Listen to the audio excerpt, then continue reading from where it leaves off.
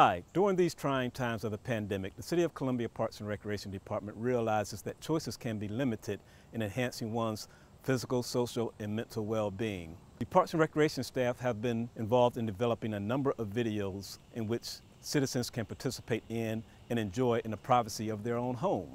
These videos consist of arts and crafts, gardening, physical activity, and sports instruction, with many more to come as we work through this pandemic. Our videos will be available to you on a number of our social media outlets. We hope you enjoy and thank you very much. This is Doug Elliott. I'm athletic coordinator for the City of Columbia's Parks and Recreation Department.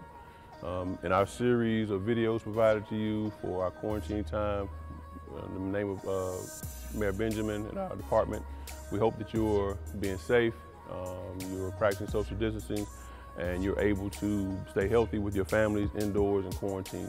I want to show you a series of fitness videos or fitness drills that you can do in a very, very confined space, very limited equipment, maybe even only your body weight. I preference this with making sure you consult your physician before you take up any exercise regimen if you haven't worked out for a long time. If you are someone who's proficient in fitness, some of these drills may assist you as well. Understand everything that we do as far as drill and fitness, you want to take yourself to a 4 to 6 week maximum to see a difference. So again, if you haven't worked out and something you want to do, again, pick a day, any day, which could be right now, which is the preference. Don't say I'll start Monday, don't say I'll start Sunday after church. Pick right now is that time. Make sure you have the proper equipment, proper technique, pay close attention to my body placement. All right, so the first set I'm gonna show you is that you can use with the chair, which is right out of my garage or my old kitchen, but out of my garage, which is all you need, and a few weights. So we have 2 20-pound dumbbells, and we have 2 10-pound kettlebell weights as well.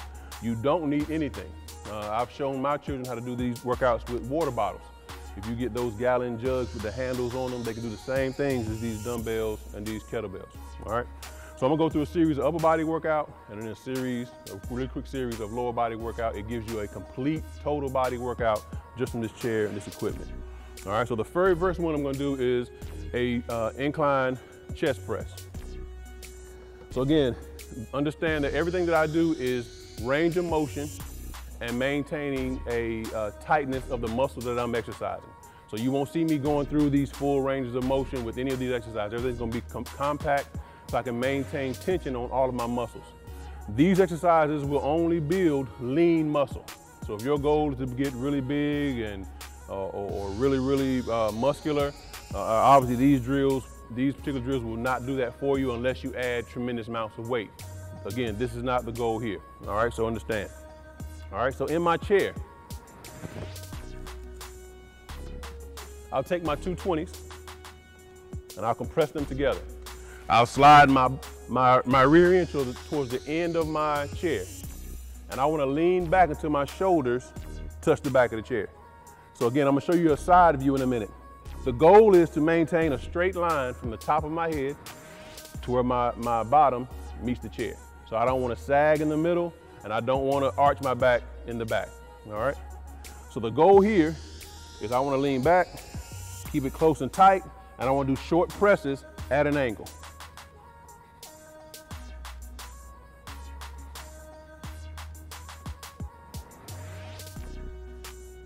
All right, and I may have said this at the beginning.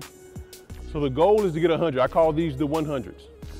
The goal is to get 100 of them alternating days. So I want to do 4 sets of 25 of every exercise that I do. All right, so again, that builds lean muscle. That gets your cardio going as well, so you don't have to do a lot of biking or running or walking or whatever you want to do. You can incorporate your cardio into this exercise as well. Muscle memory is also a big part of this. You want to put the muscle that you're working in your mind. You want to feel it contract. There's a difference between pain and discomfort. Be aware. All right, now discomfort is something we can always manipulate ourselves. Pain may say that we need to stop doing what we're doing and seek other options. All right, so these things may put you in some discomfort, but as long as they're putting you in pain and you consulted your doctor, you should be okay. All right, so I want to show you a side angle of this as well, so you can see how your back should look in this exercise. So again, tail out, weight pressed together, I wanna lean back, straight line from the top of my head to my butt. This would be wrong. And an extreme arch also would be inappropriate. Straight line, tight, controlled range. And I should feel my pectorals. So you have primary muscle and secondary muscle that's being worked out in any fitness exercise. It doesn't matter what it is. You can do all the isolation you want. There's always a secondary or tertiary muscle being worked as well. My primary muscle for this exercise is my pectoral. I'm probably getting a secondary in my tricep and probably a tertiary in my shoulders here, but I want to concentrate on my pectorals on this exercise. So again, 4 sets of 25, all right? So after I do 25, I go to my next sequence in my upper body workout, are called hammer curls. Again, I slide it into my chair. I take my 20s, and what I want to do is concentrate on my elbows staying back.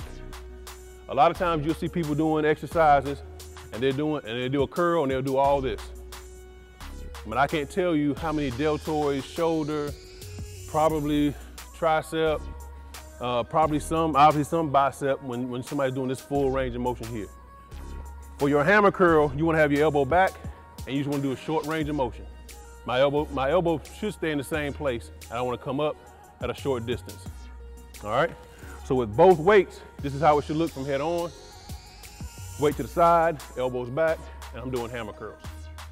So again, they call them hammer curls because this emulates a hammer look. All right?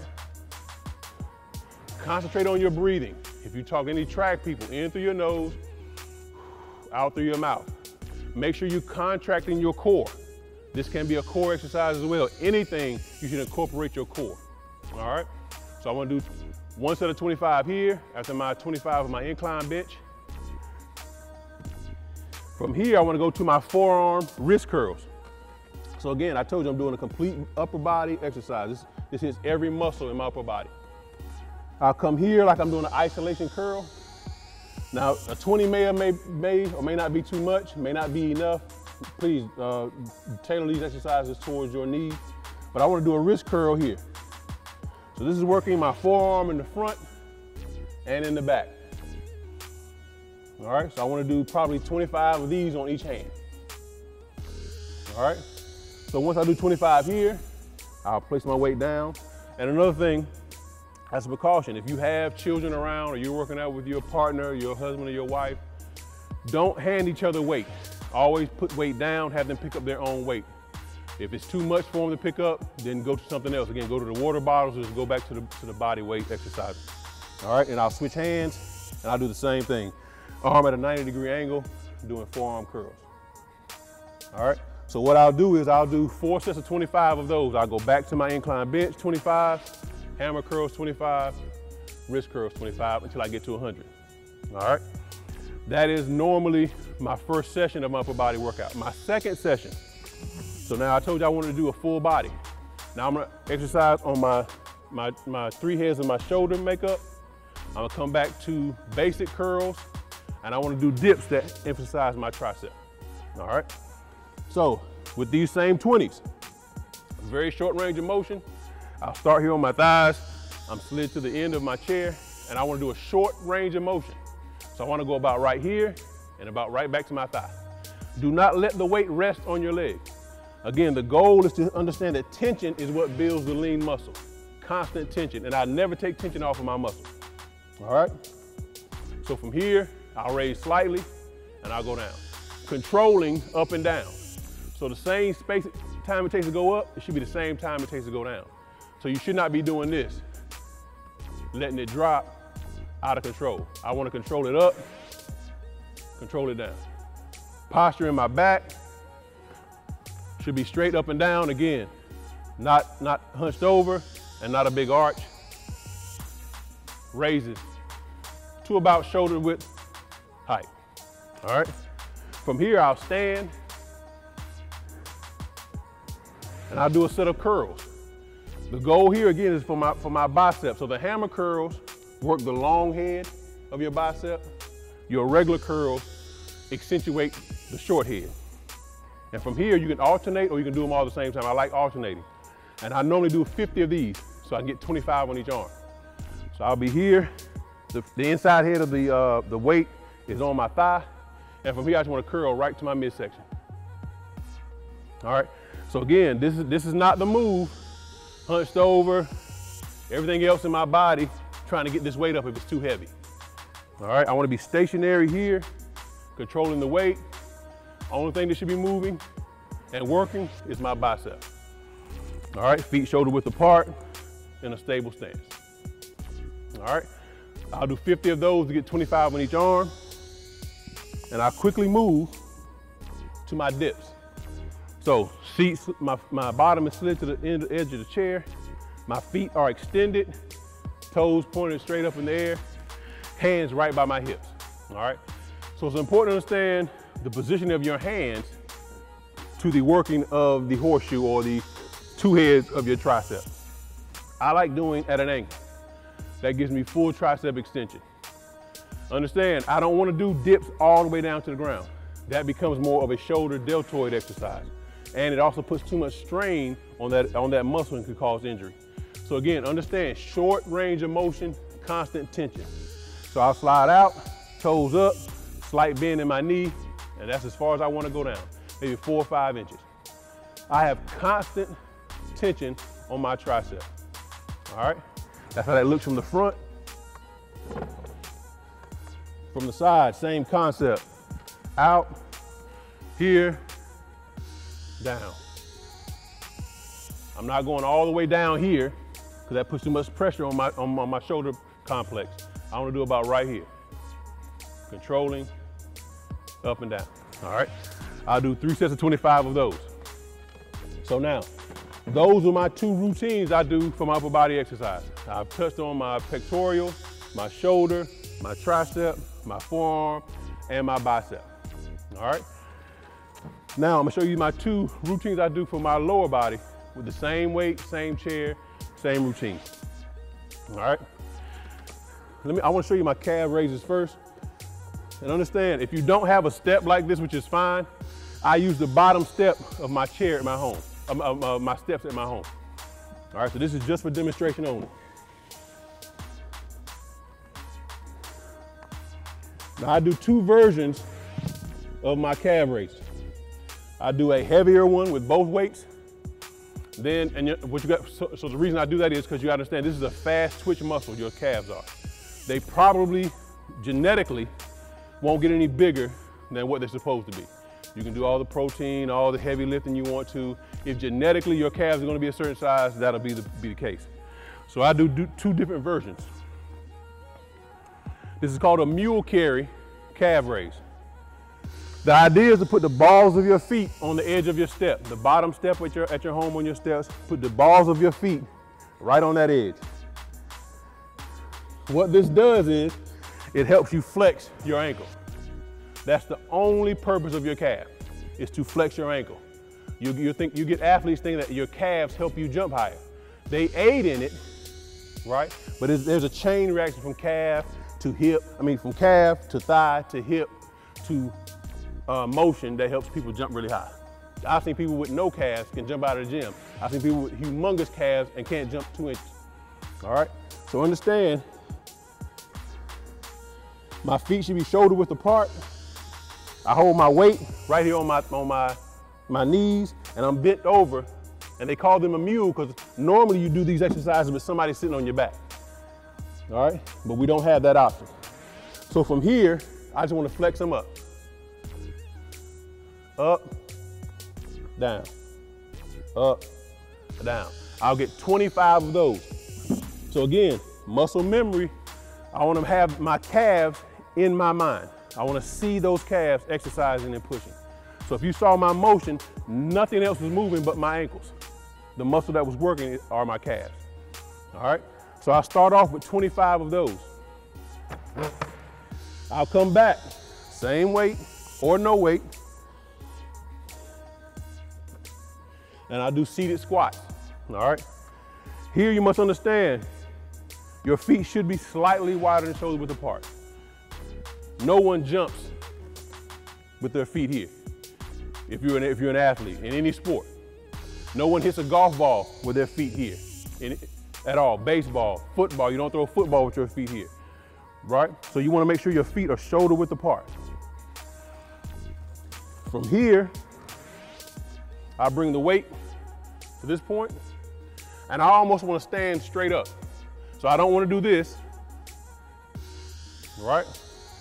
Now I'm doing more of a lower back, probably butt workout than I'm doing for my quadriceps. I wanna be able to get here, and I wanna go up about 4 or 5 inches, come right back down. Down, up. Again, these are probably the largest muscles in your body, or your quadricep makeup. All right, some are considered fast twitch. Most of them are considered to be, again, your largest muscle. You wanna work them that way. So as I'm doing that exercise, I have that in my mind, constant tension, and I don't wanna sit longer than half a second. As soon as I feel my butt touch that chair, I'm back up. Back up. All right? A side view of this. Up. Down. 25 of those. So once I do my calf raises, I do my squats, right? I have another exercise I call good mornings. Good mornings work your hamstring area, your butt, lower back. So I know I said on my upper body workout, I can do a complete upper body workout. A lot of this is for my back, is saved for my lower body workout. Feet shoulder width apart, weight in the middle. So these are called straight leg Roman deadlifts. There are many versions of them, but I like to do the straight leg. So from here, feet a little bit wide and shoulder width apart. I wanna make sure my back is straight. Slight bend in my knees, not complete. Slight bend knee, grab my weight, and from here, I just wanna come straight up. I wanna hinge at my hip. Up, down. Straight line from the back of my head to the bottom of my vertebrae. All right, a side view of this. Again, my back should be straight. And if you see, I try to put my weight as far back in between my legs as I can. That's the pull I want.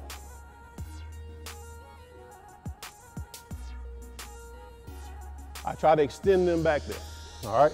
That's gonna give me that full range of motion from my quadriceps to my lower back, all right? Those are the first sets of my lower body workout. My next set, I told you, I take a weight, I reduce it sometimes, and my rail that's on my stairs going upstairs, I do a full standing calf raise with the weight. These are a little bit faster. Like I told you, these are fast twitch muscles. So I want to train them in that manner as well. So as I hold the weight in the middle, same concept, balls on the edge of the step, and I'm going just a little bit faster. Still contracting my calves, only moving my ankles. All right, I want to get 25 of those. Now you may or may not be able to do this. It depends if you have a kettlebell like this or the normal kettlebell with the big round opening in them.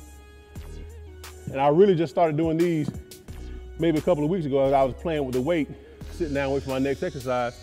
I just kind of slid my feet in between them and I realized I could do a leg extension with them.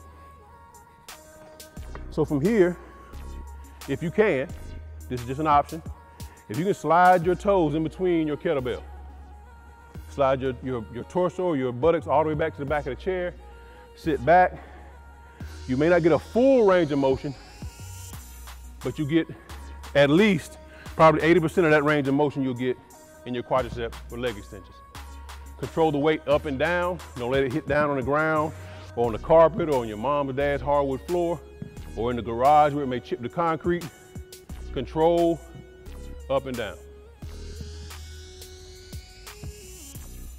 All right, and I'll get 25 of those alternating till I get to my 100. My last lower body exercise for these with the weights, I do on the floor. These are called bridges. And you can do them with weight or without, but you will feel it. So with the weight, I'll lay on my back. I try to bring my ankles a little bit outside of my thigh area. Try to bring them back as far as I can. If you do it with the weight, have the weight sitting right here in control. Don't let it sit on your stomach. Have it controlled about quarter way down your thigh. From this position, I want to be flat and I just want to extend up. These are called bridges. Up, down. In this exercise, do not let your bottom rest on the floor.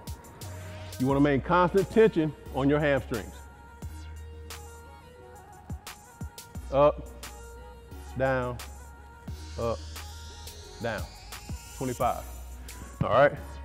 So if you ask about my ab work, again, I'm contracting my abs on every exercise. So for those 25, I'm getting another 25, some form of contraction. Do not be fooled. I think you gotta do 1,000 push-ups, 1,000 sit-ups in error or 1,000 crunches. That's what's gonna give you your abdominal setup. There's a combination of the three, and I'm sorry I mentioned this in the beginning. Your sleep, your eat, and your exercise. You cannot negate one of them and only do two to see results. You can't do one of them, lift weights, don't eat right, and get 3 hours sleep a night, think you're gonna see results. You must be determined to control all three of them for an extended period of time. So you can't say after 4 days, oh, this is not working. I don't see any results. All right, 4 to 6 weeks is where you see results. So again, I don't do the normal sit-up. For one, people when they clench their hands behind their head, they shouldn't do that because that puts an undue strain on your neck. I do a bicycle kick with my hands hovering by my ears. So in this position, hands hover by my ears, my shoulder blades, the bottom of my shoulder blades is the only thing that touches the ground. So my shoulders are slightly off the ground. From here, I want to be able to alternate. Both feet stay off the ground. So I'm not resting one and picking one up at a time. Both feet are off the ground as I alternate left, right. And I normally get about 40 of these, 4 sets of 40 of those. My other ab exercise is when I do my upper body workout. After I do my curls, I'll do a version of a Roman twist. So from here, I'll show you a side view in a minute. From here, you just want to kind of roll your shoulders. I don't know if you can see it from there, but my torso is not turning. If you do this at a certain speed, and you won't be able to see it or you won't know it, only the person doing it, your abs are contracting. Because the only thing that's pushing my weight forward and my shoulders forward are my abs. The only thing that's stopping the weight from going forward are my abs. These are obliques. You have an upper ab section and a lower. This works oblique and upper ab. So a side view of this would be here and here. All right. Real quickly, I want to run through an exercise, a circuit with no weight. All right. So this is more cardio. You can add more cardio to this one, but you don't have any weight. You don't need any equipment for any of these exercises. All right. You may use the chair for your dips, but that'll be the only thing. All right. So what you want to do is come up with start off with maybe 4 or 5 of these exercises.